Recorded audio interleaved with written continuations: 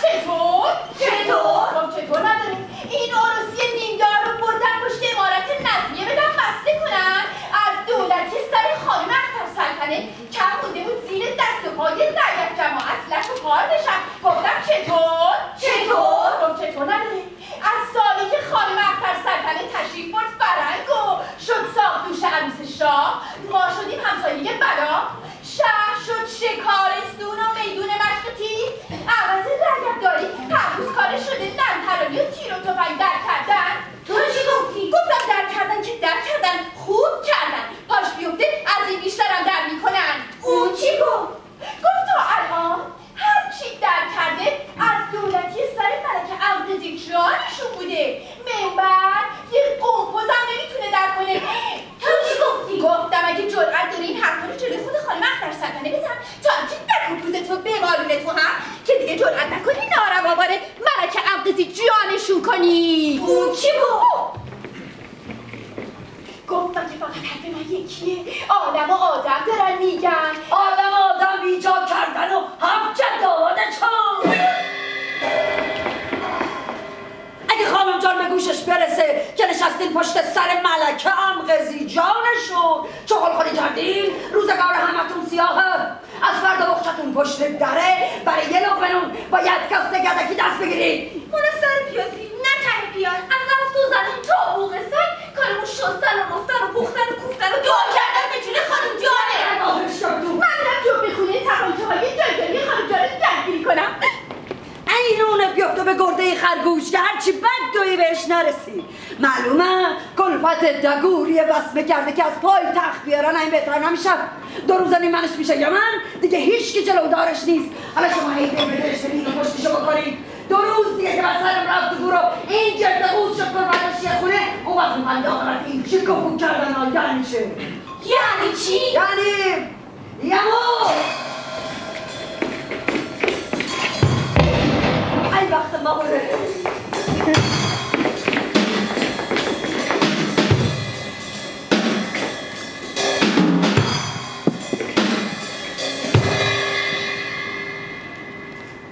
بعد ریختم تو نفتون رادیو چون اگر بانو جان ناقابل از قضیه طلاق ناگوار ملکه عقدزی جان با خبر بشن ممکنه دور از جون سنکوب بکنم زبونم رو قبض روح بشن. شما که آب ریختین تو نفتون رادیو خودتون هم این قضیه ناگوار رو بزنید لای نمد و بمالید. اگه دیدین هواپسه یواشتر بمالید یا اصلا نمالید. جناب عالی قبل از بند از این قضیه ناگوار با خبر شدیم. پس وظیفه سرکاره که این قضیه رو بزنید لای نمد و بمالید. بنده سرم هم برم چی نمدی؟ نمیمالم. نمیمالیم؟ نخیر نمیمالم. مگه شما دردان داماد اخترالسلطنه نیستی؟ مگه شما شوهر خوشباز خانم اخترالسلطنه نیستی؟ داماد حسین این روزاست. یعنی شوهر واسه شباست؟ حسینی به عبارتی نمیمالین؟ خیر نمیمالم. عوض این چرندر تار گفتن ها فکر چاره کنید. 3 روز تشت رسوایی این خانه از بوم افتاده و شما 2 مفر ارسلان نشستین یکی بدو میکنید که کی بماله کی نماله. بالاخره یکی یه جایی زبون باز میکنه. اون وقتی که خانم جان تا صبح قیامت چوب میکنه تو آستین یکمون که اگه به وقتش از این قضیه طلاق ملک عقدزی جان با خبرم کرده بودید شده بود خاک پایتخت رو تو بکشم نمیذاشتم سر این طایفه بره زیر بار اینک. بنده هم دقیقا مقصودم همین بود. به قول شوفرهای تریلی و امثال هم شما که نیزنی چرا باقچه خودتو بیل نمیزنی؟ یعنی چه؟ یعنی دده جان شما که عمری برای این طایفه ددگی کردیم و که خواب بانو جان دستته پس بهتر از هر کسی میدونی چطور میشه این قضیه ناگوار رو گذاشت یه نمد و مالون چونی که آب تو دل کسی تکون نخوره. ای چه؟ اگه خیال کردی با این خالچه میخچشتن ها میتونی سر من و شیر بمالی کار خوندی. همین بوده که بعد عمری زغباری تن دختر امیر شمخاروند رو بلرزونم یه کاری کنم دست و پاش سیخ شه خونش بیفته گردن من. بس یعنی به عبارت شما هم نمیمالی؟ نه خیر نمیمالم. اختر جونم اومد.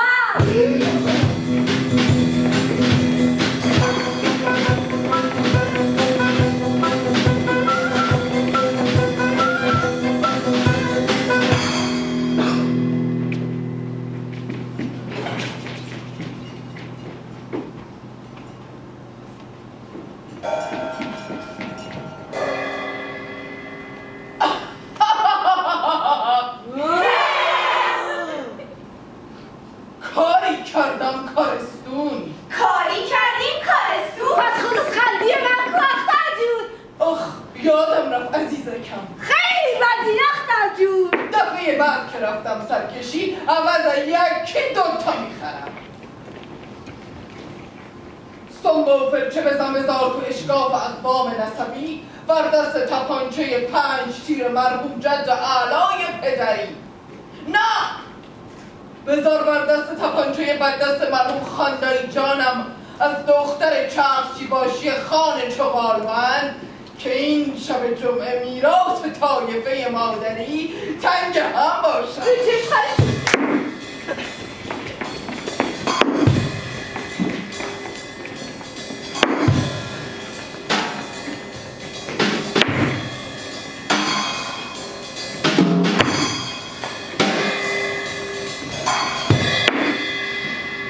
جلوی امارت نظمی مردک دهاتی خرس مار چنگ انداخته به دامنم. ای به سقط بام امیرزاد خانم ارواح خاک امیر شم خالبم فیشنگ در نکن گیردم فیشنگ در نکن. گفتم چالغوز گردن خورد مگه دفعه قبل با اون کلف برونینگ بلژیکی واسط خط نشون نکشیده بودم که اگه یه بار دیگه بساط گرم کسافت پهن کنی و معقول در باز دست ملت بدی بلایی به سرت بیارم که صدای خر بدی. گفت فرمودی اما خیال کردم او دفعه تا این دفعه دنیا 1000 چرخ سیم. گفتم چرخ؟ چه چرخی؟ چه چرخی؟ گفت اگه میفرمایی چرخ نزده لابد نزده. گفتم معلومه که نزده تا قیامت هم نمیزنه. چون چی؟ چون مملکت باید نظم و نسق داشته باشه. چون مملکت باید نظم و نسق داشته باشه. باید مثل ممالک مترقی دنیا روی همه چیزش سرپوش و درپوش داشته باشه.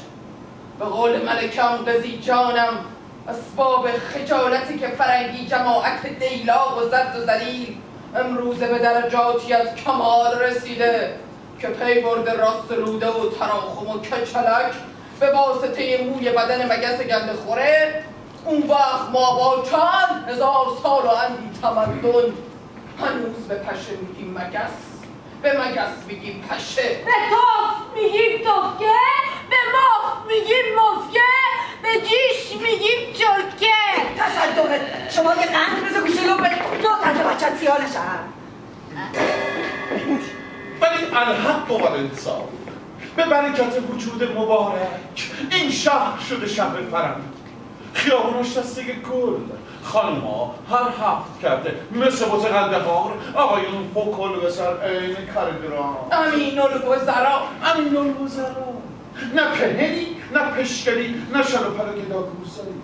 باید هم بشود نمی شود که بانوجان فرهنگ دیده و جهان گشته ما بالانشین و تاج سر این شهر باشند. اون وقت هم بیلکار شپشوی آدم نبرده لب چون بساط گند و کثافت پهن بکند، محکول در باز دست ملت بدهد. ایش نمیری که مایی کوک شل زدنه.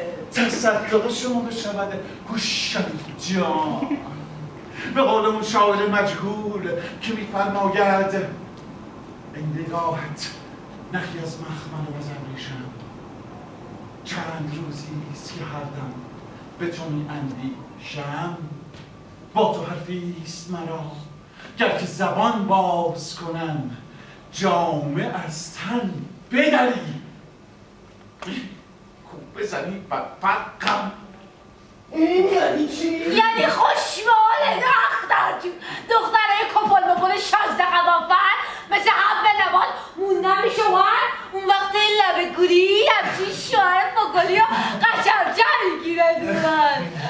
شیرم حرومت تو اولادی یا خار مقیلان. حرکت خانم جان بی هوا یا چیزی ها دهنش در رفت. شما یه قنده سوگوشه لپت ما تحت بچت سیالش هست.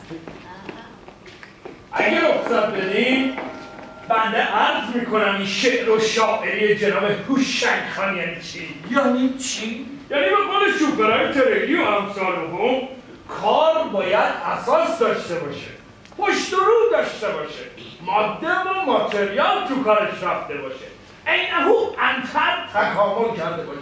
بلشویک چجوره؟ اوجور، یعنی دنیاست یک پدیدی تقی و توقی همه چی رفت رو هوا. اون وقتی که این جماعت گداپوزا این مور رو ملخ میریزن تو شهر رو دیگه هیچ کی نیست جلودارشون بشه. این برای جوب دل جیگر رو بره تو دلی، اون برای جوب سرشیر و کشک و پنیر. انگار نه انگار این شهر یه زمانی شهر فرهنگ بوده. من که ملتفت نشدم این لنده بود چی گفت؟ شما ملتفت شدین؟ حالا ظاهر جناب مدیخان از شعر نامربوط بعد مایه گذاشتند که سربسته به بانوجانمان تفهیم کنند که از این قضیه ناگواری با خبرند که سایر بیخبرند. چه قضیه؟ چه عرض کنم؟ ایشون با شوفرهای خبرکش تریلی و امثال هم رفاقت و مجالست دارند و هر خبر ناگواری تو این مملکت بشه زودتر از سایرین با خبر میشن. بله که روز و شب حال شرم وجود سرکار مشغول درزیدن و دوزیدنم. به جونه یه دونه ناموس رو مگه ما از جایی خبر داشته باشیم؟ من خبر دارم. تکی به دهند بیاره. تق تق تق. کیه در میزنه، در و بالنگر میزنه. منم دخترتون، بیبی خاکی بر سرتون. رفتم تهرون که بار بدم، کاکلزنی و شاقو بدم. ننشت لسم و جادو کرد، زیر پامو آب و جارو کرد. سوار طیاره شدم، دهوری و آواره شدم. این در آوا کن سلیمون، اون در آوا کن سلیمون. قالی رو بکش رو ایمون، اسم بابا محموده. محمود بالا بالا خوب بخوری ایشالله.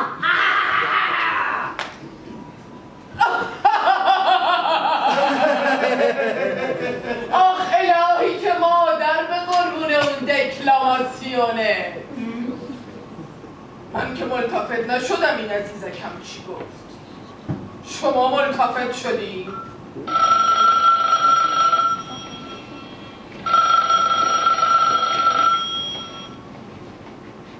خانم جون، اون گماشته جناب فرهنگ پشت تریبونه میگه حضرت عجل اجازه شرف حضور میخواد. سر چراغی چه وقت شرف حضور خواستنم؟ مدیخان مخلص. تازگی ها میخونه ای، شیر کشخونه ای، رقاص خونه ای، جایی رو کن فیکون کردی؟ نه به این ناموس. مال کسی رو چپو کردی؟ نه به این ناموس. ناموس کسی رو دستمالی کردی؟ نه به این ناموس. پس تو اگه گزک دست این سرهنگ دبنگ کودکش خار مایه ندادی؟ این تنگ غروبی واسه چی شرف حضور میخواد؟ به ارواح خاک آقا ما خیلی وقت طوریدیم. خوب لردوی دوا؟ لردوی دوا؟ توخی که نجاست بگو خانم اخترالسلطنه گفت چراغ شاه نشین این طایفه همیشه روشنه. قدم رنجه کنی رو چشم خانم جون.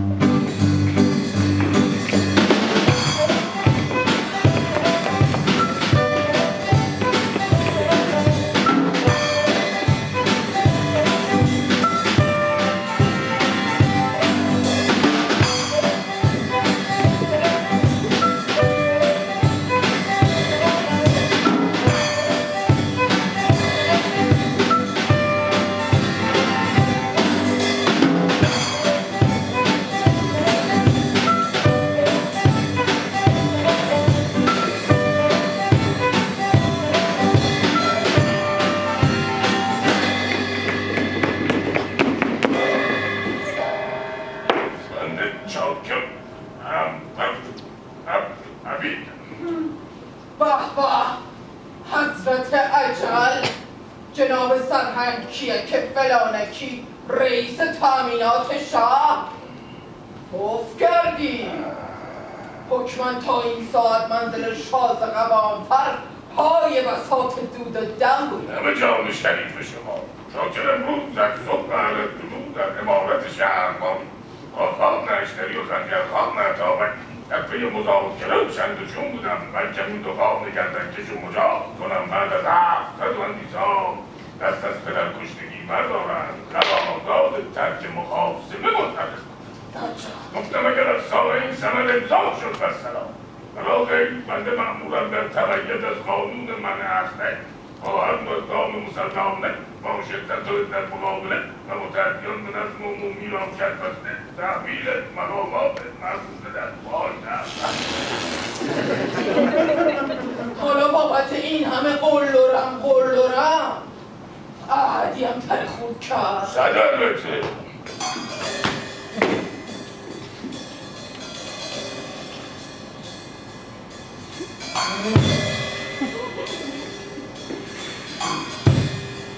اما از قضا موقع انشاء صلحنامه در خطر صدای تیراندازی سرکار چنان چهار ستون عمارت شهربانی رو به نظر داد که قلم از دست دواچی پرید، قطره‌ای مرکب افتاد به ریش سفید و دفاع به خنجرخان اتابک و شد اسباب خنده ریش خانه‌اش درید.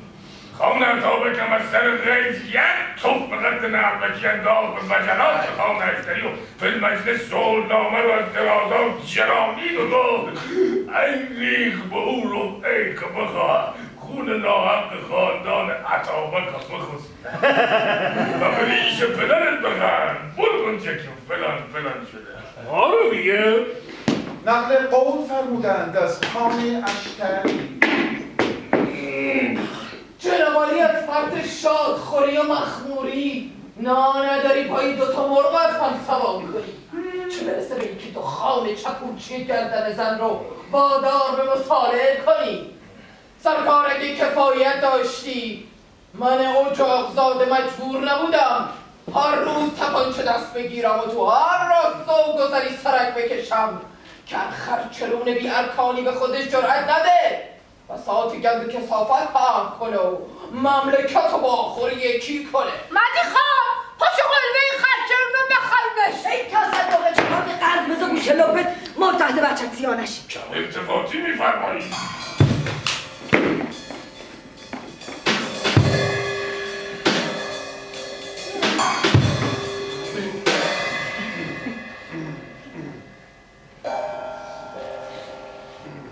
ذالک من امروز مصدق اوقات شریف شدم تا بر حسب وظیفه و با استناد به قانون منع اسلحه مطلبی را به استحضار سرکار برسانم تا انشاءالله رحمان در مطابقت و تأسی از قانون تپانچه‌های موروثی خاندان کلید و فقیه شهر خانم همچنان تحت ید اولیا مخدره محفوظ و محروس باقی بماند. با عز مجلس یه تو که بابرم ادب خونه بتمر سر جاش. من که ملتفت نشدم این ابن اقبال کل زن چی گفت؟ شما ملتفت شدی؟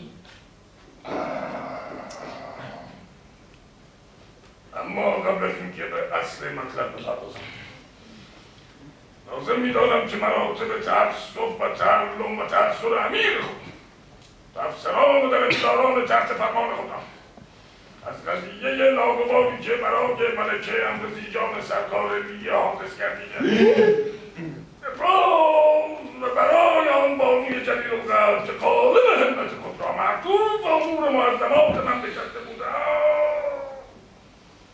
صبر جمیل اجر جدید و علوم درجات مسئله نماید.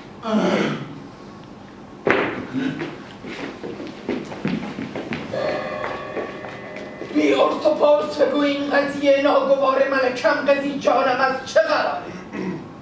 وگر ما دستور میدم اون تپانچه یعنی بربر ماساچوستیه دست آبدوس خان بابا جانمو بیارن تا همچین خودتو اون غلام غورچی چش دریده تو سلاخ کنن که لشتونو ببرن پای تخت آهار بزنن ژیپان درست کنن. ژیپان؟ چقدر قشنگ. نشیدم بلندتر. اما امروز روزی سه مرد رادیوی مملکت این خبر ناگوار را اعلام کرد. چطور سرکار لیه هنوز از این خبر مطلع نشد؟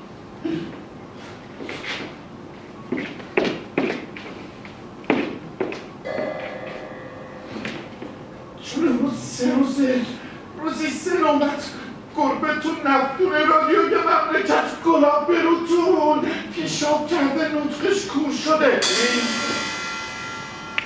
من شوخی میفرمایید. بنده اجازتا از محضر سرکار وقت تصدیل میکنم تا چنان شوقی باقی بود در موعد مناسب نهی به حضور اول لقام بده من اون تپانچه ریور بره ماساژ کستی دستان دوستان. من در کنم اختر جون، من در کنم. به جای خود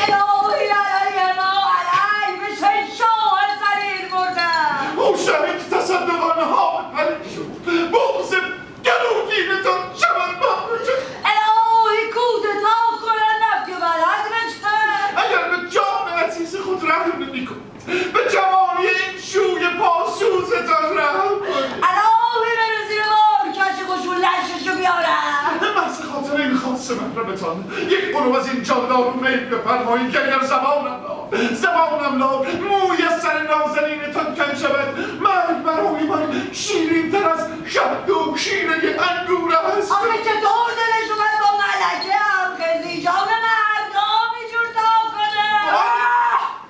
پس چی شد این تلفن؟ آی سیاه سر پس چی شد این تلفن؟ پس چی شد این تلفن؟ پس چی شد این تلفن؟ هندل بزن. الو مرکز واس کن به پایتخت. ای بخت مبارک. هندل بزن. لالمون. الو پایتخت. گوشی رو بدین دست ذات اقدس همایونی. ای بخت مبارک. یعنی چی که تشریف ندارن؟ مگه مملکت داری الله‌بختکی و شلم و شورتکیه که حکم نکاح مگلکم قضی جانم و داغ باطل بزنن؟ بعد با خیال تخت تشریف ببرن کاخ شغال آباد اولیا به جوجه اردک های ایل سوریشون آرد سبوز بدن. حسین تصدقتان میشود این حرفا به گوش شاه برسد حسن خانگیتان میکنند.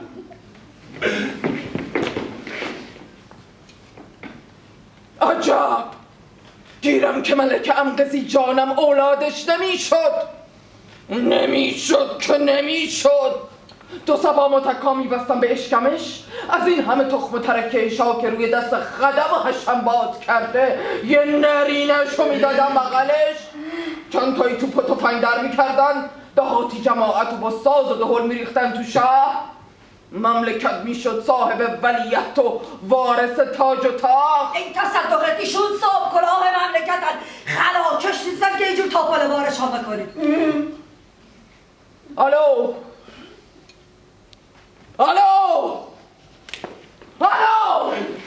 حیف که دستم بهت نمیرسه. اگر من یه خطاب بشن خالی میکردم تو مخت که بابایت از گور در بیاد و نرد بغداد بشینه. خیال کردن شهر هرته دختر از طایفه شمخال و نکاح کنن. پاشون که رو زمین قرص شد سوار تیاره کنم بفرستم فرهنگ خونه باباش، یکی دیگر رو بانوی تاجدار مملکت کنن.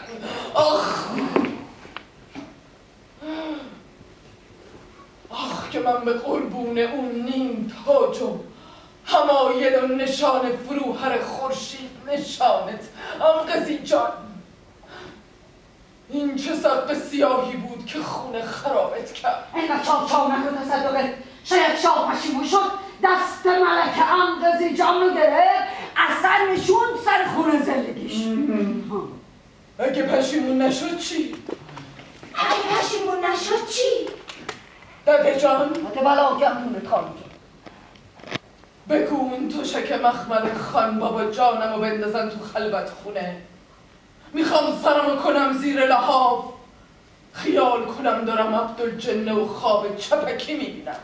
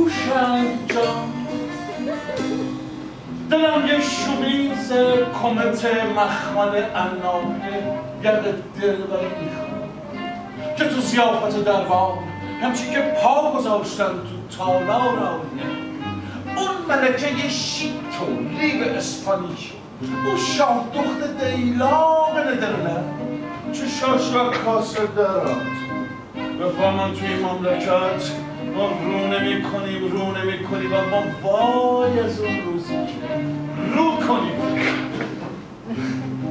شاید تصدقان رو کردنتان بشود مامو جان.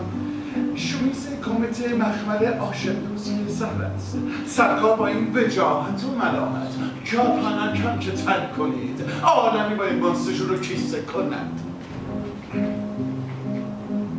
نمیری با این کلشل زدنتون شلمی جان. تپانچه ای بخت ما بره. این چه صدایی بود داده جان؟ قضا بلا بود خانم جان. صداش که مثل صدای تپانچه دست آج مرحوم اوچری خان رقم کش عقدنامه چلان چولان بود. تپانچه مرحوم قوچلی خان که دست آج نبود قربان قد بالا. اگه تپانچه مرحوم قوچلی خان دست آج نبود پس مال کدوم سگ در این دست آج بود؟ ای تپانچه سگ بدار شوهر ننه عروس ساختایی خدا بیامرزتون از دختر دیگدار باشی خانون شغال به. اون وروجک که پیشابش کف نکرده بود رفت زیر درشک سقط شد. تپانچه‌اش کجا بود که صداش چو به خونه من بیاد؟ چه شدی داده جان؟ خیالتون تخت باشه خانم جان. من عین قوشهرم نشستم تو سرسرها شیشتوی حواسم به همه جا هست. تپانچه را دادی جان مالوت خانه کن نباش تقصیر این گربه پول است. این چشمونو رفته تو جنب بخونه هرچی پیشش میکنم از جاش جنب نمیخوره. جارو رو برداشتم بگوبم تو مخش زمین برده هرچی پرید رو اشرافه تپانچه‌های نسلی شد اون کاری که نباید بشه. ارواح اشکمه بگو رفته بودم جنب بخونه گردوهای مهمونین خانم جان کوف کنم سنگ نبود تپانچه مرحوم قوچلی خانو کومه کردم. ولی خدا رو 100,000 مرتبه شد که به خیر گذشت. و یالا کی میخواست جواب خونه این خانه‌زاد دربار رو تحفه پیشکشی من کمبازی جان رو بده. ده همین ولی که به خرجش بره هوشنگ خان.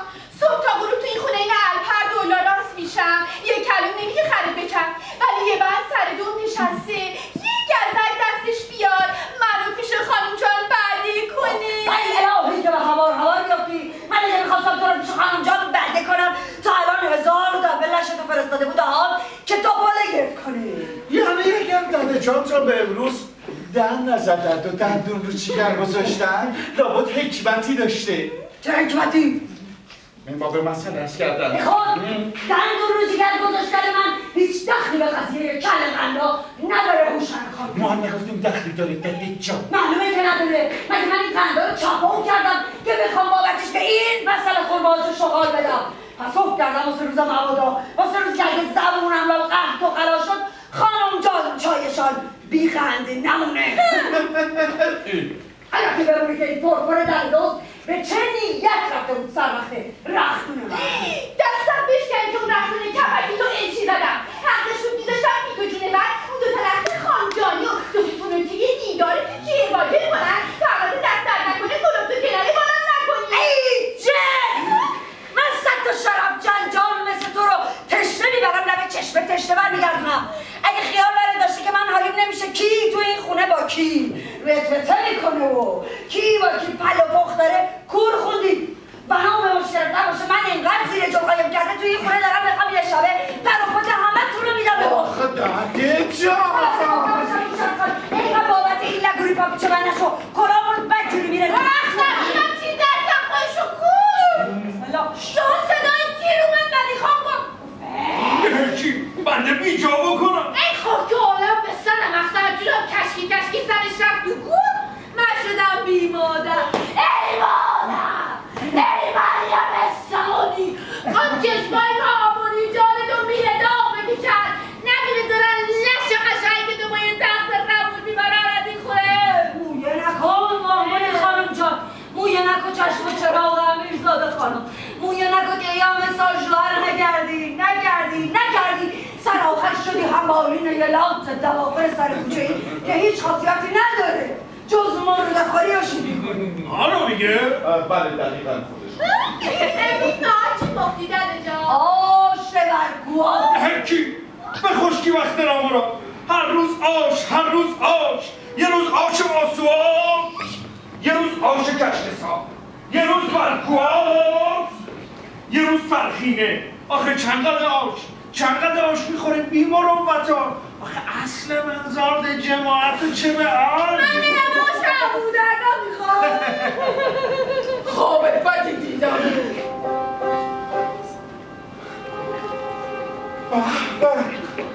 باد آمد و بوی عنبر آمد داده بلا گردونت خانم جان مخلص قربون قدمتون وای خوب شد نماندی اختر جون شما که ما رو نصف جان فرمودین بانو جان تو این مدت یه آب خوش از حلقمون پایین نرفت از بس که دلشون داشت اگر بدونین این چند وقته چقدر میونه زمین و آسمون دلنگ بودیم سر آخر گفتیم میخیام باشون باز خاطر سلامتی شما رفتیم سردارخونه یک قفل چالشتری زدیم این همه شلوغ این مدت که سرکار کنج عزلت اختیار فرموده بودن بنده این قواره کشمیر مخمل عنابی رو براتون بریدم تا هر این از بس سر بیماری برخواستیم پیراهن کلوش یقه پیلوری تو آماده پروفشه یه پیاله نیمشکنی بیارم خدمتتون خواب دیدم وسط میدون صوفیون شدم یه هندونه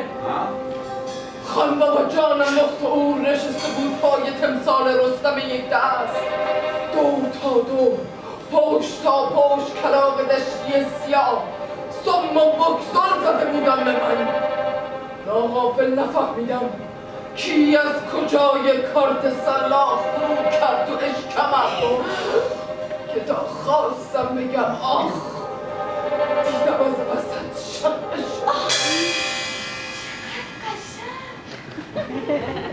داده جان داده بلا گردونت خانم جان خواب هندونه یعنی چی؟ یعنی دفع بلا یعنی عاقبت به خیلی یعنی به قول و مقال اون شاعر طبری شما مثل گیاهان دارویی از ریشه خوبی یعنی علف پشمکی و سنبولک سرمه یعنی گیاه هر ساله و هزار ساله یعنی از بیدای ریق ماسی نیستین که ما هر باد شوری بلرزیم یعنی تا همه رو با دست مبارک خودتون کفن نکنین محال دور از جون اما این داری بریا بگید از اوضاع حال شهر چه خبر؟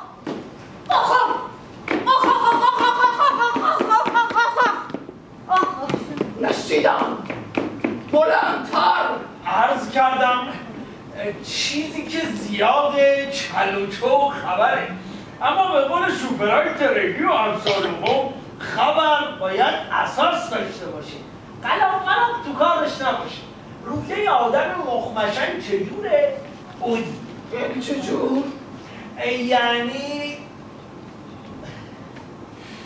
یعنی از روزی که خبر ناگوار طلاق ملکه امقزی جان افتاده تو دهنا هر رعیت دست و پا نشسته جری واسه خودش شده سری اینهو عهد شاه میری هر کی هر جا دلش میخواد بساط گند و کسافت پهن میکنه هر کی هر جور میتونه معکول درباز دست ملت میده نه سرپوشی نه درپوشی شهر شده جنگل مولا دار و سرور خرچلونه و لاتیا داده جان داده بلا گردونت خانم جان بگو درشکه و چادر پرمگه 38 زیر لوگره پیستول ژرمنی خان بابا جانمو حاضر کنند که میخوام بعد نهار آرابی را برم سرکشی وقتم بابا رهی دماری از روزگار یکشون در بیارم که تا ابد یادشون نره که تو این دیار و دمن کی سایه دار و کی سایه نشین ای الهی همونجوری که تل خارمون رو می‌رسونی خدا تنگ برسونه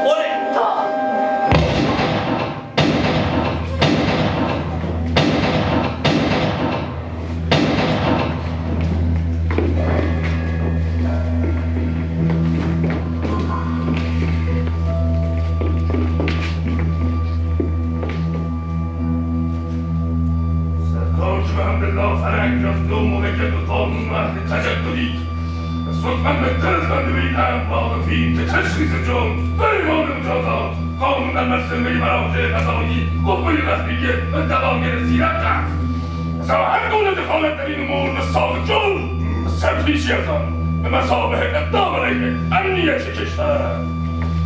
پس جناب عالی این همه افاضات جفت و جلال فرمودی که به من حالی کنی خط قانونی مرتکب شدم و چرا تا دیروز که امقضی جانم بانوی تاجدار مملکت بود سرکار مناخ گرفته بودی و اینطور سنگ قانون به سینه نمیزدی چون جسارتا تا دیروز احدی از سرکار شکایت نکرده بود. عجب!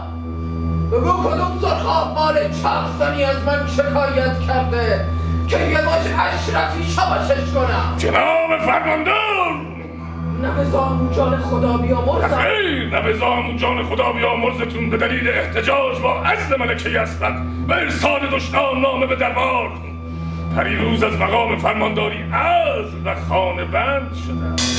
داده جان تو که گفتی خواب هندوونه خوشیامه. امروز در مراسم تحلیف جناب فرماندار جدید به قدری از صدای تیراندازی سرکار خوب کردم ساعتی دچار لحظه‌ای شدم و شاکر شرط خدمت به جا آوردم و به تفصیل در خصوص سوابق مشرشح خاندان جلیل و فخیم شهرخواربند ایشان توضیحاتی دارند. اجالتا شفاعت شاکر را پذیرفتند و از شکایت خودشون صرف نظر کردند اما قویاً سفارش کردند به سرکار خاطر نشان کنم مملکت قانون دارد. من بعد با هر گونه دخالت ولو از طرف هر مقام و منصبی که باشد با شدت و حدت برخورد قانونی خواهد شد. مرحبا صد باری کلا به این فرماندار جدید و نست. ولی اگر این مرد که شال پای کل زن واقعا خون به جوش و پابست قانون مملکته از خیلی بیجا کرده با شفاعت آدم نبرده یه سیاس لحاف کشی مثل جناب عالی از شکایتشون صرف نظر فرمودن. داده جان بگو جامدون و رخت خواب و قلیون از باب سماور و بار درشکه کنند که به حکم شرف امیر سادگی میخوام خودم به اختیار خودم برم تو اون هلفتونی که به این سرهنگ دبنگ و اون فرماندار لقبه بدمنصب حالی کنم. هنوز از عشق به مادر زاده نشده اون نااصلی که بخواد میراثدار طایفه شم خاربند و از غل و زنجیر بترسونه و با آب خزینه منتدار خودش کنه. شلا و هاشا بده من اون تپانچه یعنی بربره ماساژوستی دست آبنوسا. من نکنم اختر جون من نکنم.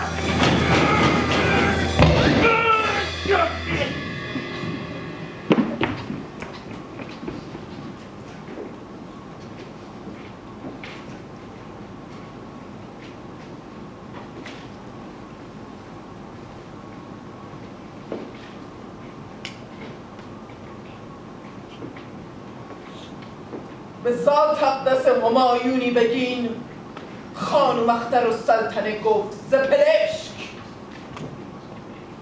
خیلی قبل از اینکه شما و سلسله جنبون شما پیشابتون کف کنه ما تو این ملک پربلا سری بودیم. شاه نبودیم اما تاج بخش بودیم. مهر صاحب قرانی رو انگشتره خیلی ها نشوندیم و به وقتش هم با سر بیتاج خیلی ها دست شبازی کردیم. این مملکت کفتر جلبش هرگاه هم که قل واقل کنه سراخر برمیگرده تو کتونه خودش. در به هلفتونی باز باشه یا ببندم؟ طبق قانون عمل کن.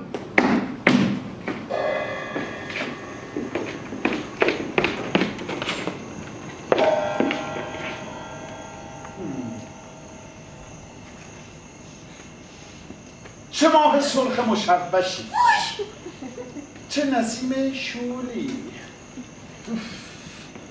چه بوی بیت الخلایی، چه دوشیزه جان تهرانی مسلح؟ خدا بدون نصف شب نیچار میگیم به زمین و زمان که چطور بشه؟ که با دوشیزه جان میروش تهرانی خاطرشان کنیم. 1 سال از قول و قرار ما گذشته، اما هنوز دوشیزه جان ما آن کاری را که باید انجام میدادند ندادند. چه کاری؟ دوشیزه جان تهرانی خودشان میدانند چه کاری؟ نه خیر، هیچ هم نمیدونه. اگرم بدونه محال زیر بار بره. به چه علت؟ چه این علت که دوشیزه جان تهرانی اون کاره نیست؟ مگر عاشق دلخسته من که 5 سال تمام در این دار و نظام سوزیده و دوزیده و اسباب فراهم ساختن اسباب سعادت دوشیزه جان تهرانی یک آخ هم نگفته این کار عزیز. عاشق دلخسته اگر راست میگفت و اینقدر بالغ و شیدا بود همون 5 سال پیش دندون این مال میکند و دست دوشیزه جان تهرانی میگرفت و میرفت به زندگیش. نه اینکه این شیطون یه بند توی گوشش نقم بخونه که صبری سوی آش معمولی خانم جان خلمشنگ صبری. یعنی عاشق دلخسته ملوده چنان بی‌آرنگ است که بخواهد سر دوشیزه جان تهرانی را شیره ببالد. وقتی عاشق دلخسته هنوز نوخط پشت لبش در نیومده سر یه پیرزن شوهر خونه رو شیره میماله. دوشیزه جان تهرانی که جای خود داره. شاید برای عاشق دلخسته ملوم نگر به تمن مال و جهاد بودم تن به دل این کردن و وصلت با پیرزنی دلم شوب بسته باشم.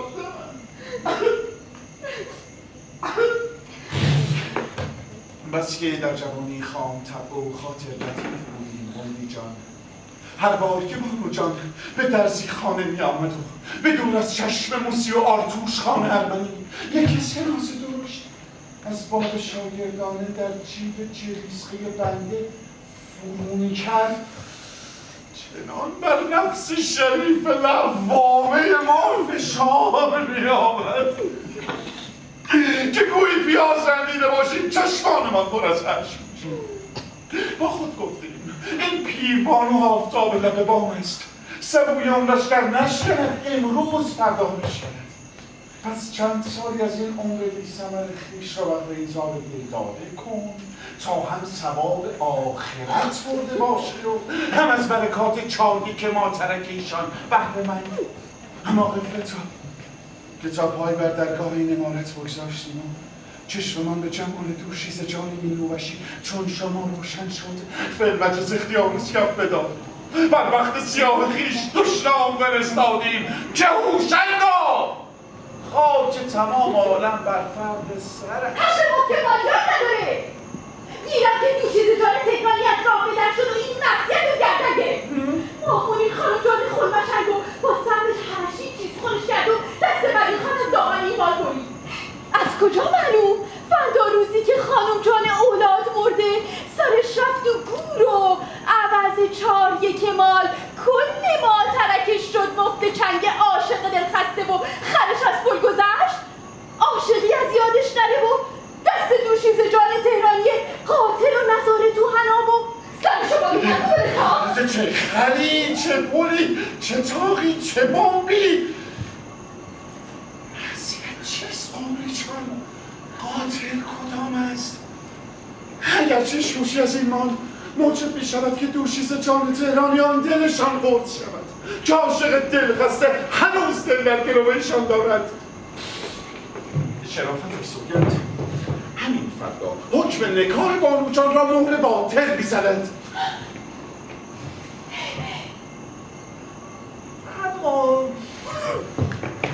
اما این عجب مسلمان پیشانی نوشته مامونی خانم جان خلمشنگ است. فردا که بانو جان به جان آفرین تسلیم کند پیمدی خان بلادرک سر این دختری دنگ و دیوانه را سیراب کرده و تا بنیاد نیست ریش عاشق دلخسته گیسوان دوشیزه جان نیموش تهرانی هر میخندد چه شب مهتابی امشب جناب درزی خان ما بیست دورت مونده وسط آسمون در این قضیه لکه خانم جان دم رفتن این 8 تیر منچستر رو دادن دستم فرمودن جون تو جون تپانچه ها شب تا صبح انگشت تو ماشه و چشم به در جنب خونه باشه اگه احدی خواست از راست میراث اجدادی رد بشه با تیر بزن ناکارش کن. خانم جان به شما لطف و عنایت خاص دارم. خانزاده در باب، پیشکشی ملکه امقزی جان. بایدم 8 تیر منچستر خان بابا جانشون رو بسپرن دست شما. اما جناب درزی خان چرا نصف شبی شب چره شدن؟ ما در فراغ بانو جان شب چره شدیم. شما چرا نصف شبی شب پره شدین؟ بنده شب پره شدم خیالم تخت باشه در نبود خانم جان عرصه و اعیان در امن و امانه. کف دستمان را بو نکرده بودیم نیمه شبی از ما بهترون. انگشتشون روی ماشه و چشم در جبه خونه و سرشون گرم راز و نیازه. با چه راز و نیازی؟ به قول شوفرای ترگی و امثالهم قانون کاپیتان حیات تو کارش زن درد مطبخی چجوره؟ اوجو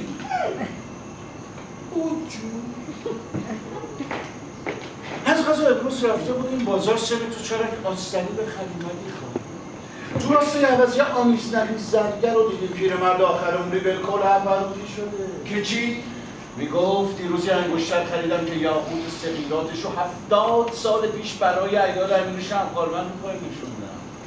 همون انگشتری که 20 سال بعد تنگش کردم برای خانم اخترالسلطنه 2 سال پیش گشادش کردم برای ماهمونی خانم جان. گفتم عجب فروشنده چه بوده یا خرید؟ آشنا بود یا خرید؟ گفت علاوه یک نکره لنگ دره شوفر باکسی بود بلاشنی حالا چی؟ گفت نخورم قرار امشب بارون بیاد. یعنی گفت خورده بگه بارون نمیاد. داده جان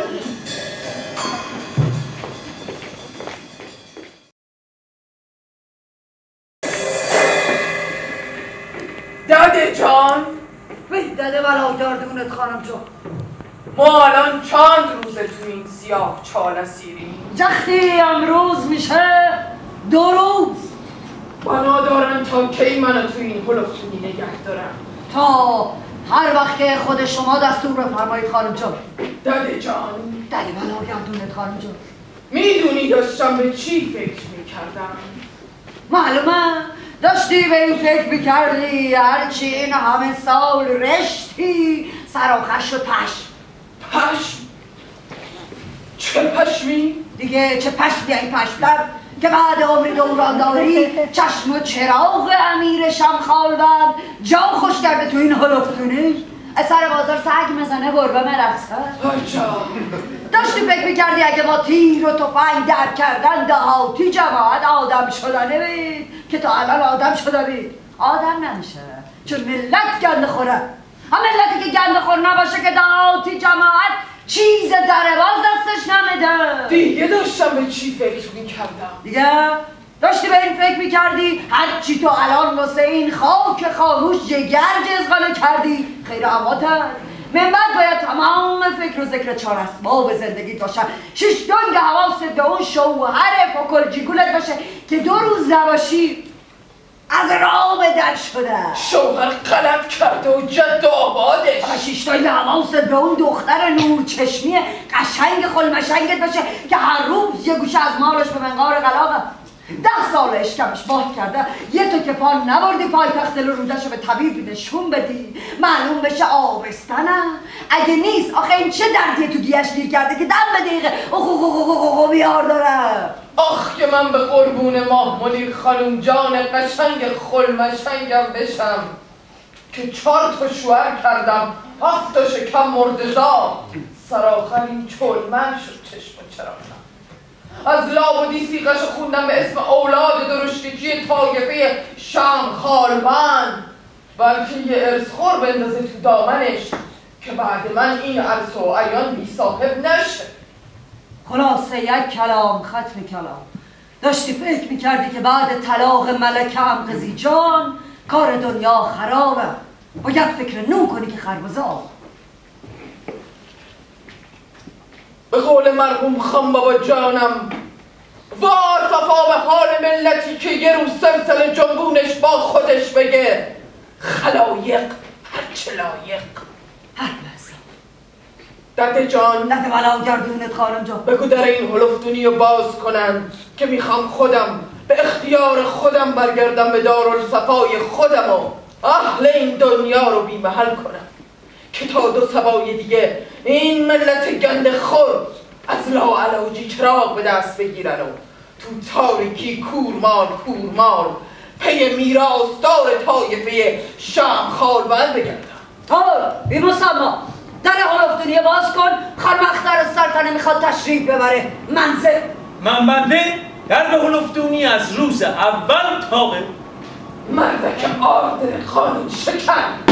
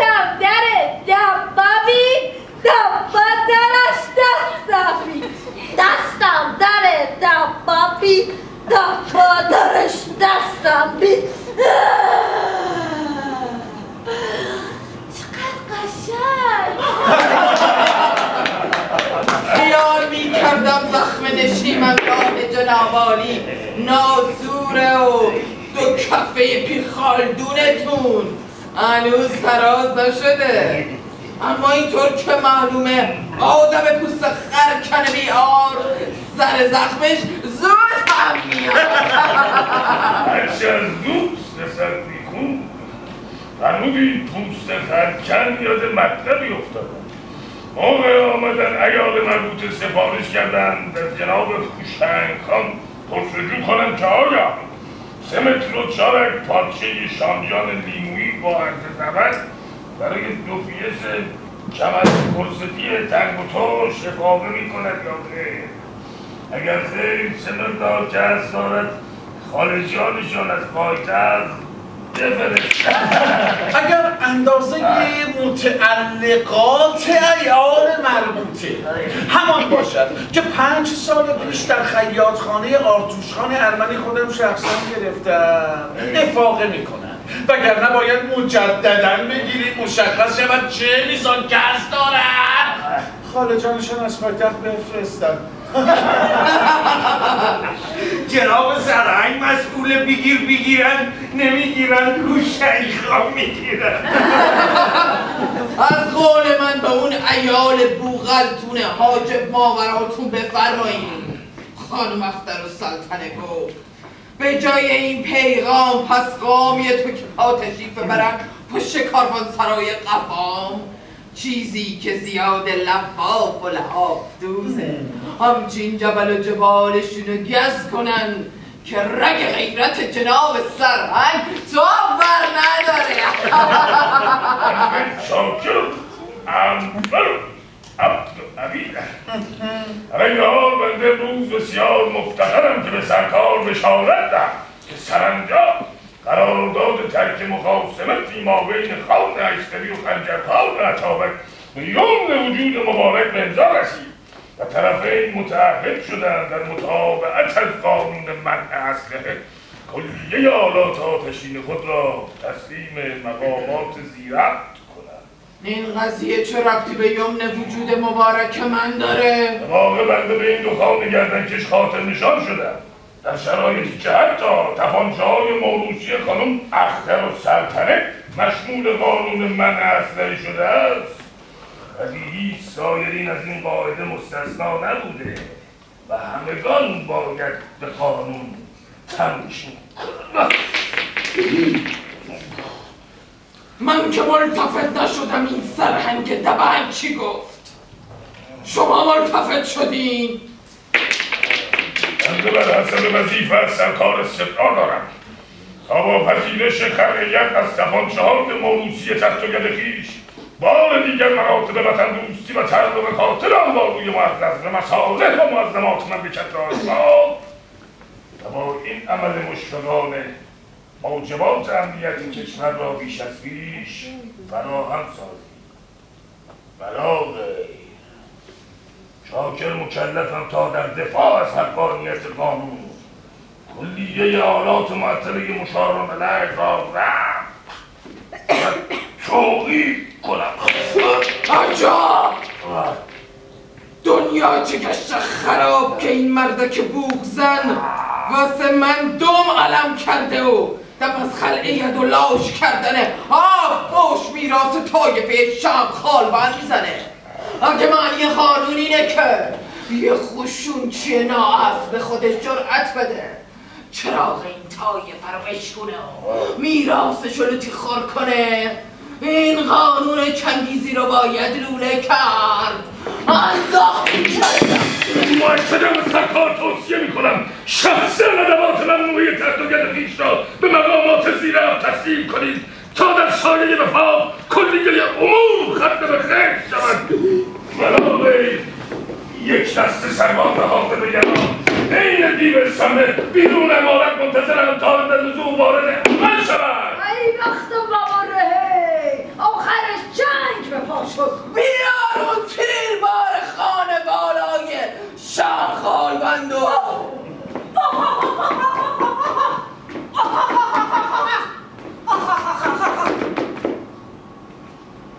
من میرم بزن.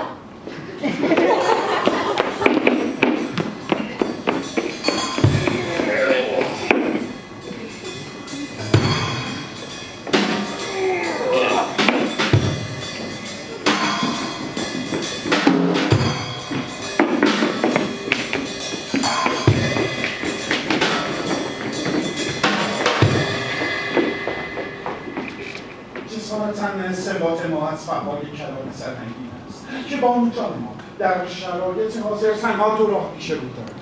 از قانون من اصل تبعیت فرموده و تپانچه های اجدادی را بهشان تحویل دهند، یا قدری نرمش مهربانانه پیشه کنند و موجباتی را فراهم سازند تا ایشان از توقیف تپانچه ها سرگیر نظر دارند. به قول شوفرهای ترگی و امثالهم، خرد که مون تو گل علاجش زیر دوشکه. سیبیل رو چرب کنی قانون لنگش هوا. آخ خام بابا جانم کجایی که ببینی چه میکنن با میراث و میراث دارد این طایفه نااصل دهلپاره. پس با اجازه پیشنهاد مذاکره.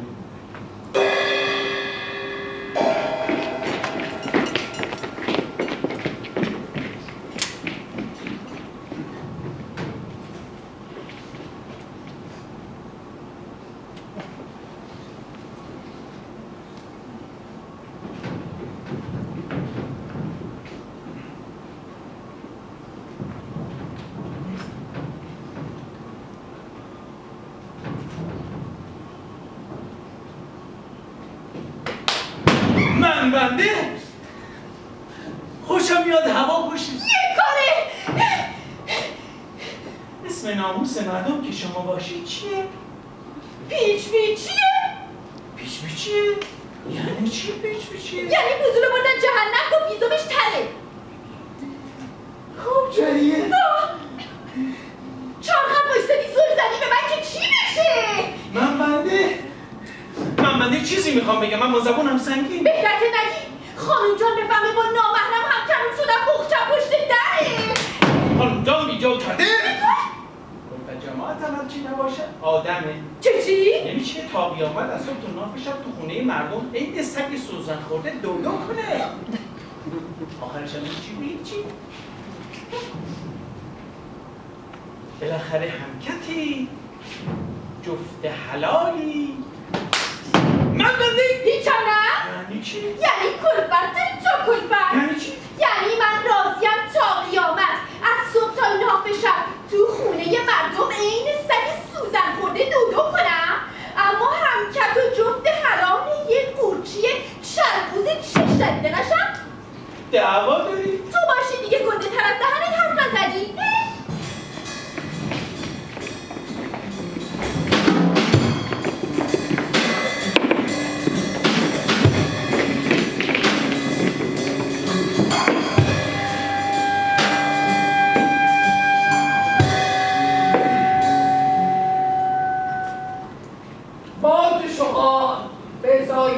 تپانچه یک ای الهی هرچی خلاش پاره خور گردش بیفته تو اشتبه. جناب قانون هرگاه اشخاص نظامی به قصد کتمان جرم و یا تمامی با اشخاص مخل امنیت کشور وجهی بلا عوض دریافت کنند در حکم مرتشا بوده. باب شغال یک کران و دشه. ای الهی هرچی چپچی لباس مبخور دست و پاش قلم شه. علاوه بر ضبط مال و جزای نقدی معادل وجه یا مال محفوظ به 5 تا 10 سال حبس و انفساد دائمی از باب شغال دو قران ختم کلام. ای الهی هرچی تلک گیر شیدین خور دل و جگرش بیاد تو لگم. یعنی از منظر سرکار لیه حیثیت و شؤونات یک افسر عالی رتبه مملکت بیش از 2 قران نمی‌ارزد.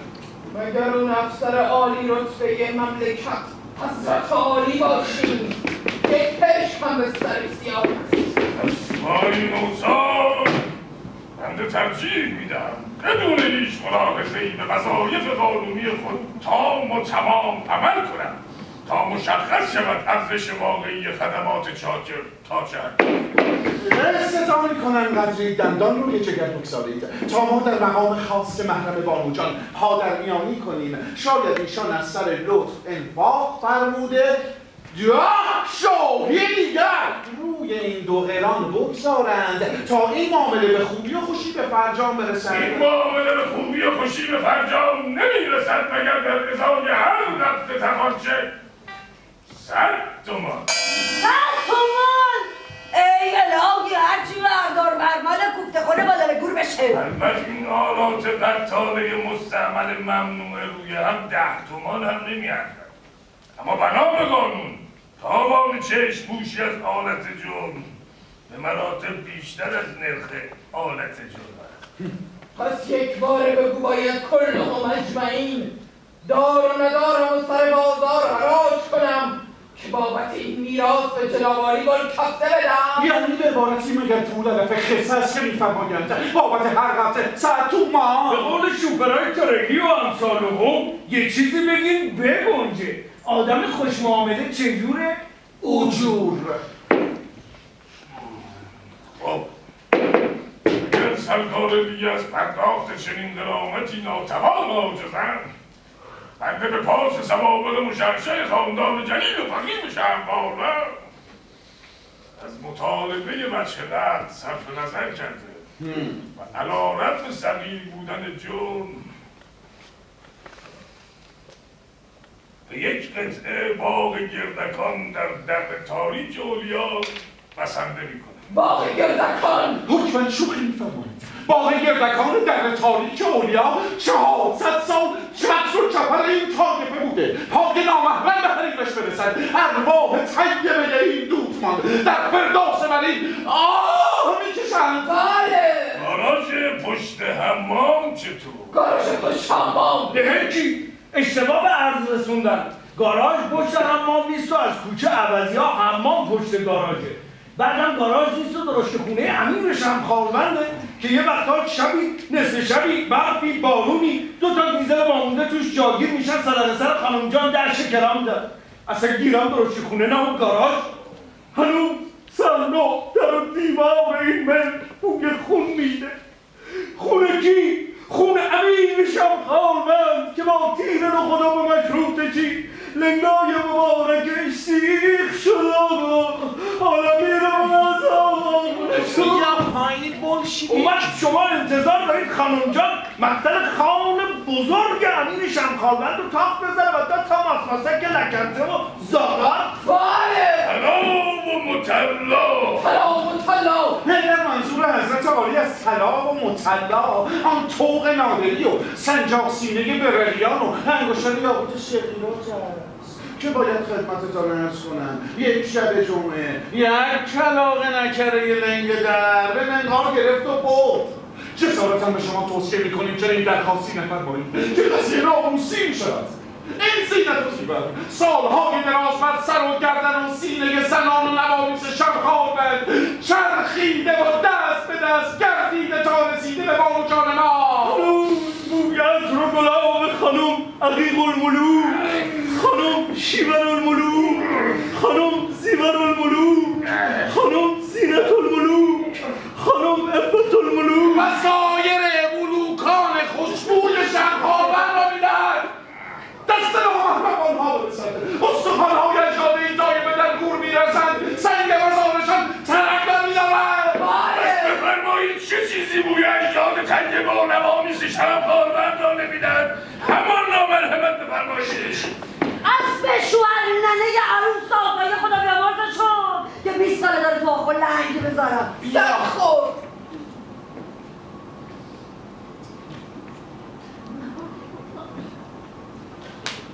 کفایت مذاکره. بنده اجالتا از محضر سرکار رفع تصویر میکنم تا دستور ضبط و توقیف آلات معطله مشابه لعب را صادر و در خصوص هر گونه ممانعت مجادلت مقاومت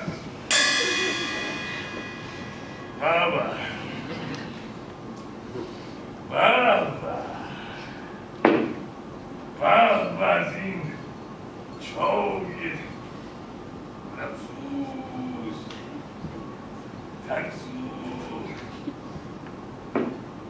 اسم خانومچه‌ای که شما باشید چیه؟ پیچ پیچیه.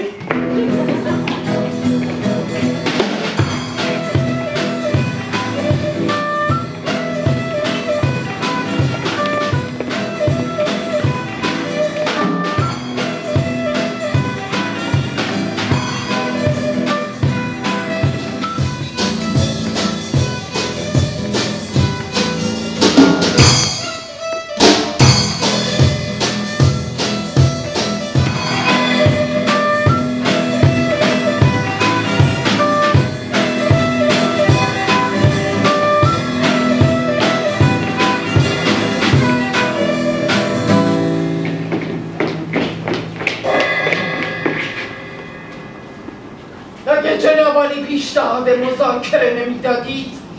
این مردک لحاف کشه بی ارکان جرأت نمی‌کرد زل بزنه تو چش من، چنین تقاضای بی شرمانه‌ای کنه. قورچی چش دریدش رو معمور کنه، زاکسیای اهل این خونه رو چوب بزنه که احدی از راست جبه خونه رد نشه. هر جسارت ما که کف دستمان را بو نکرده بودیم که این سرهنگ نشان پهمش تیر خوره تا این اندازه بقی خوبی چشم رو باشد که حواظ چشموشی از تپانچه‌هایش را دیوانوچان ما کفت جماعت تهرانی ناموس دیگ پس خانه رو از ما طلب کنند. به هر زرطی ررزه بنده این است اگر بانوجان ما گوشه ای از مالشان را برکفته دهند مغرومتر به شرافت است تا از لابدی کفت جماعت تهرانی را به این قشونچی در راه پیشکش کنند. منظور از گوشه مال یعنی کجا؟ یعنی هر جای مال که بانوجان من بخواهد. مثلا آن باغ گردکانه در تاریک اولیا که یک شب مهتاب بانوجانمان وعده دادند به خاص محرمشان عطا کنند. گل گفتی. یا آن گاراژ بردام پشت حمام مقصد جد اخلاق پدری جسارت ارواج فسق و فجور بی حد و حصر شوفرای تریلی و امثال هم به چنان دارالقمار و شیرین کشخانه‌ای بدل شده است. جد بانوجان این مال خفیف را بلا عوض هم به دهند گران دادن. بی خود اگه خیال کردی ما این سوسه اومدن و میتونی چند درخواست جعل گاراژ داری از چنگ ما دراری انگشت رو تو آقار مالدی. پس بهتره به جای این الوه کردنهای قجری از منال خودتون مایه بذاریم که یه وقت یکی همچی تنگش نگیره چاک دهن رو وا کنه مجبور بشیم بساط درزدوزینه رو جمع کنیم برگردین همون درزیخونه آتوشخان ارمنی شب و روز کوکشل بزنیم. شما چرا نگران خاطر دلواپسید مدی خانم؟ برفرض که بانوجانمان آن گاراژ بدنام را ملکفته به دهد برم. آخرالامر که بعد از حسابست زبان نملار مرغ جان ایشان ور بپرد جز شاوی که ناچیز بنده همه اموال منقوب و غیر منقوب ایشان یک جا می رود کجا؟ تو شما. بله اما دنیاست. یک وقت دیدیم جناب شبچره پیش دستی کردن تا مرغ جان خانم جان بر نپریده زهره حلاوهی دارموشی چیزی به خورده مامورین خانم جان قشنگ خلمشنگ دادن و داغهی ناموسک رو نشوندن به دل ما. اون وقت همه یه بردرید منقول و غیر منقول مرصع و مطلق ایشون پاراپی میفته کجا؟ تو باغ و چاریه که ناچیز شما. کجا؟ یعنی من انقدر خار و ذلیل شدم که جلوی چشم من فاتحه یه دونه اولاد قشنگ خلمشنگم رو بخونین و سر مال جا موندم واسم چرکه بندازین؟ ما اگر به این حد پس و فرومایه بودیم که به خاطر چیفه دنیا سر نوچشمی بانوجانمان را زیر آب کنیم چرا در این 5 سال دست روی دست گذاشتیم و چنین نکردیم؟ لابد نشده که چنین نکردیم وگرنه ناموسک ما که هیچ تا الان سر خانم جان رو هم زیر آب کرده بودیم. الان داشتیم تو باغ در تاریک اولیا با کلفت جماعت تهرانی الله کلنگ بازی و دلی میکردیم. که دلی میکردیم؟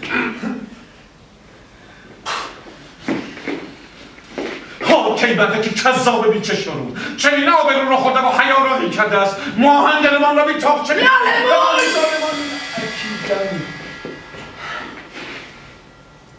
پس گو این کلفت جماعت تهرانی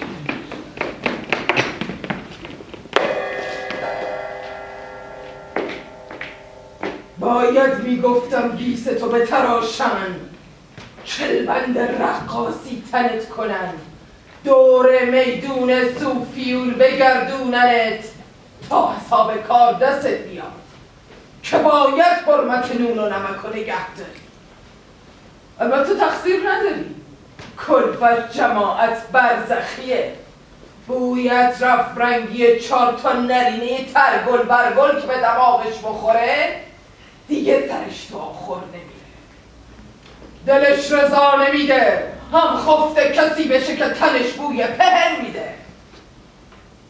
بس خوشا به سعادتت که از این همه کلفت وامونده ی حسرت بدن تو یکی عاقبت به خیر شدی. مبارکه. مبارکه.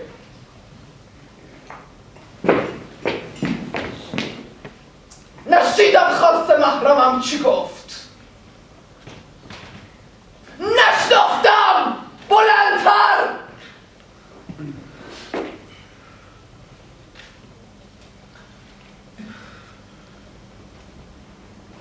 مبارکه.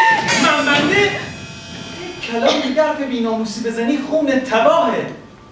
الفت جماعت و خفگیر کردیدم گرفتی مبارکه. ای توف به اون موردی که به خاطرش کسی بخواد افت مردم رو لکه‌دار کنه. من بنده شده پیشانی خود تو یک مردخورای این خونه رو پخش و پریشون کنم، نمیذارم ناموس درون بسته رو بی سیرت. آخرش دست کینه کش از آستین در اومد. بهتر نیست شما قورچی جماعت عوض شاخ و شونه کشیدن واسه ما فکری به حال اون سرهنگ دبل کنی؟ یعنی من بنده با تیر بزنم جناب سرهنگ رو هلاک کنم؟ دست گلتان در نکنم. هلاک کردن موافق جماعت خلاف دستوره؟ یعنی هلاک کردن بی دفاع جماعت خلاف دستور نیست؟ اونم خلاف دستوره؟ پس من بنده یک فشنگ در میکنم به خودم، چون طاقت ندارم ببینم که این ناموس دهان بسته اینجور از لابدی دلمویه میکنه.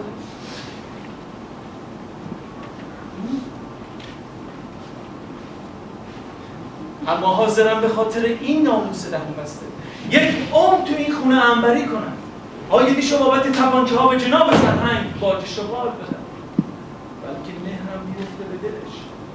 پیچ خانوم من بنده رو به غلامی قبول کنم. ولی شاید این ناموس دهان بسته نخواد لگد به وقتش بزنه، به یک آشخوره یه لقب شوهر کنه.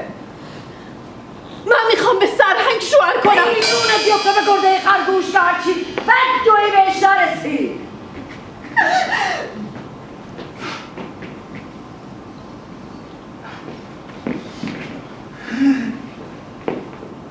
اگه شما دوتا لاشخور فکر کردید من انقدر خنگ و خرف شدم کور خوندید از حال حلیم بدجوری افتادید.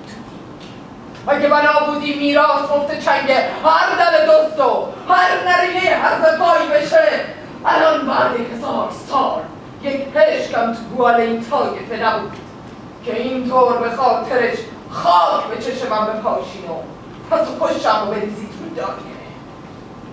راباز جاده دراز بده من اون تپانچه ریولور ماساچوستی دست آبدوسا.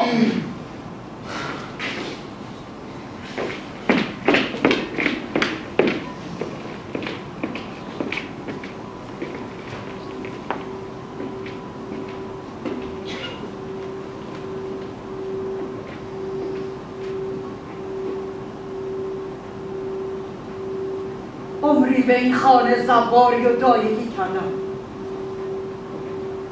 ننوی هفت پشت این طایفه رو جنبوندم.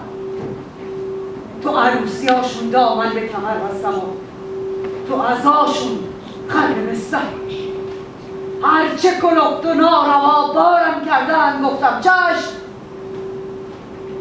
تا مونس و هم نشین اهل این خیلی خانه شدم.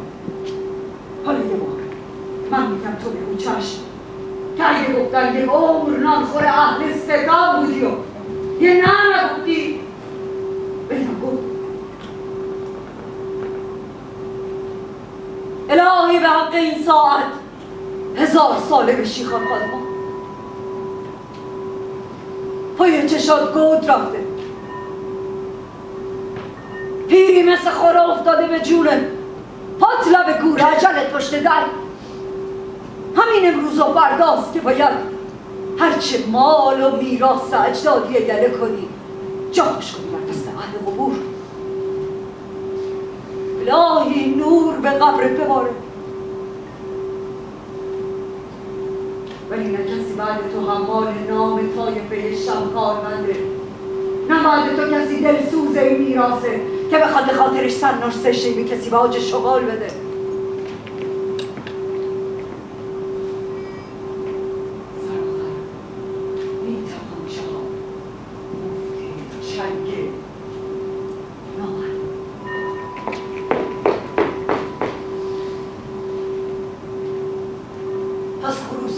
شغال قرار صبح ببره چرا سر شب نبره؟ نه این دختر رو بدبخت کن، نه ما بقیه مال تو با آتش بکش. خودت با دست خودت این مال مرده رو حواله کن که تا وقتی نام این تپانچه ها پر شال این طایفه است، هر روز هر نااهلی میتونه کلون این امارت رو بکوبه و طلب باج شغال کنه.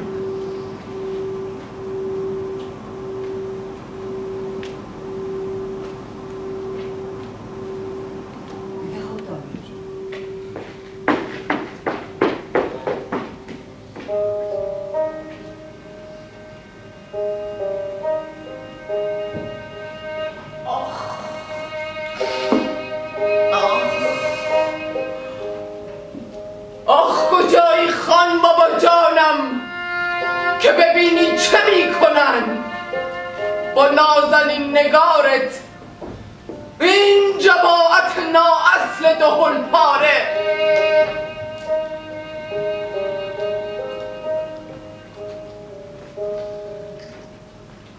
دلم یه شاخ نسترن میخواد، یه خار، یه قطره خون، یه بوسه که یادم بیاد یه وقتی عزیز دل بودم، یه خان بابا که بگه مویه نکن عزیزکم، همه گلهای عالم به خاطر تو میشکفن.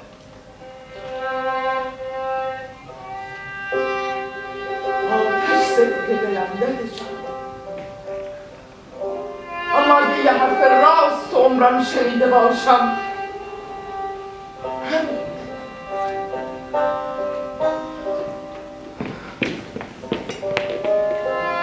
های چش دریده. اگه خاطر این ناموس دهان بسته رو میخوای باید کاری کنی کارستون. تپانچه ها رو ببر کلنگرخونه ته بازار، به پیرمرد بگو خانم اخترالسلطنه گفت ناز شستت. این تپانچه ها رو ذوب کن، از هر کدوم یه دست هونگ بساز که میخوام بعد از این به هر عروس رعیت جماعت یه دست هونگ بدم که تا قیامت هر وقت دونه‌ای مرهمی سایی یادش بیاد روزی تو این شهر یه خانومایی بود که میخواست مملکت نظم و نسق داشته باشه، خیابونا بشه دسته گل، خانوما هر حرف کرده مثل بت قندهار، آقایون فکل به سر عین کرگرانت، نه امین الوزرا، نه پهنی، نه پشکلی، نه شل و پلاگت گورزایی، شهر بشه شهر فرهنگ.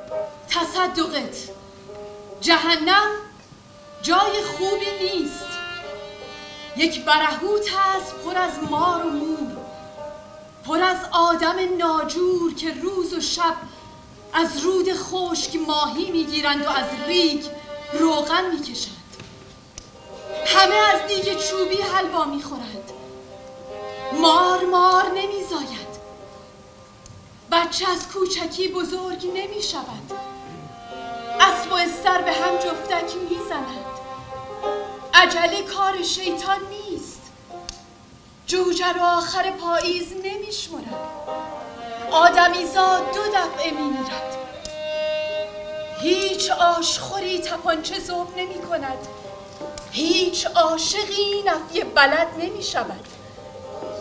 باری من بنده 1000 سال است که در این برهوت دندان روی جگر گذاشته اما روز می شمارم، بلکه 1000 سال دیگر از این تقاص خلاص شوم و بعد عمری دهان بسته جان را عاقبت به خیر کنم.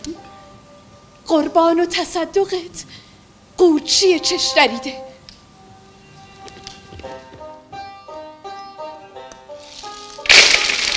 زایدم اختر جون.